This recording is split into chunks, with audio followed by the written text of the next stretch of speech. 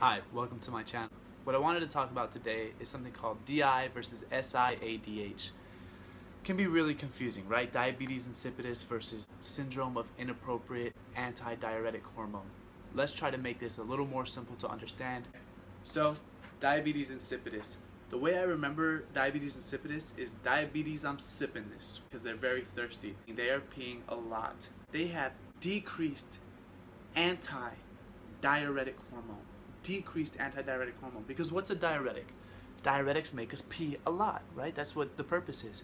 So we have a hormone called antidiuretic hormone that tells us, hey, you don't have to pee so much.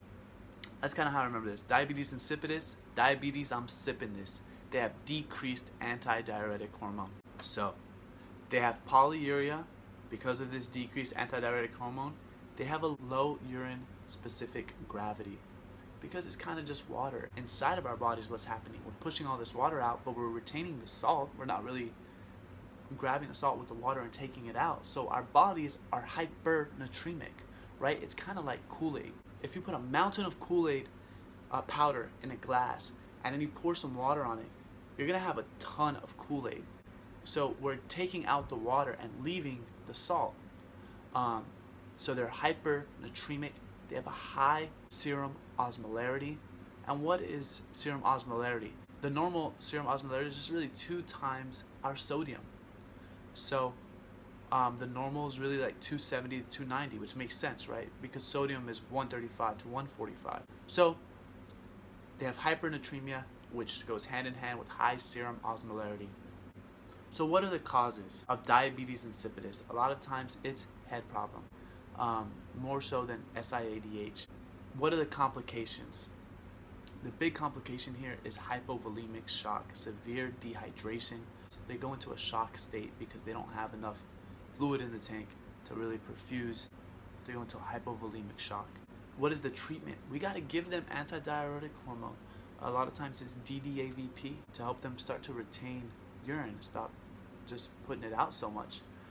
And the other thing is fluids. We got to fill up the tank now. We want to prevent that hypovolemic shock. The other end of this, diabetes insipidus versus SIADH. So SIADH is syndrome of inappropriate antidiuretic hormone. The best thing that I was ever told in the lecture was, why did they name it that?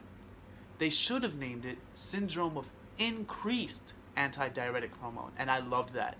One of the best things I've ever heard. Syndrome of increased antidiuretic hormone. Now everything starts to make sense. So they have more antidiuretic hormone. What's happening there? If they have more antidiuretic hormone, they're putting out less urine. The kidneys are retaining water, right? So now what happens to our body? The Kool-Aid. We have more water. So we have a ton of water and we put some Kool-Aid and we just add a ton of water, right? So now it's really diluted. So their serum sodium is low. They are hyponatremic and they have a low serum osmolarity. So those are the values with SIADH. It's opposite of diabetes insipidus. They have a high urine specific gravity. So what are the causes of it? I'm basically quoting Laura Gasparis word for word when I say oat cell carcinoma, viral pneumonia, head problems, and anesthesia are often the causes of SIADH. What's the complications? Our big fear here is that there's going to be seizures because we have fluid shifting in and out of the cells, mainly into the cells. We can get water going into the brain and cause seizures then. And what's the treatment for this? We got to restrict their fluid intake. So they get on a fluid restriction because we would be causing overhydration. They're not putting this fluid out. Why are we going to add it in? And then we got to give them hypertonic solutions. So we want to bring this water outside of the cells. Water travels from areas of low concentration to high concentration, right? So we want to get a hypertonic solution to get the water, to draw the water out of the cells and get it out of the system. So that's SIADH versus diabetes insipidus. Hopefully that cleared some of it up. And have a great day.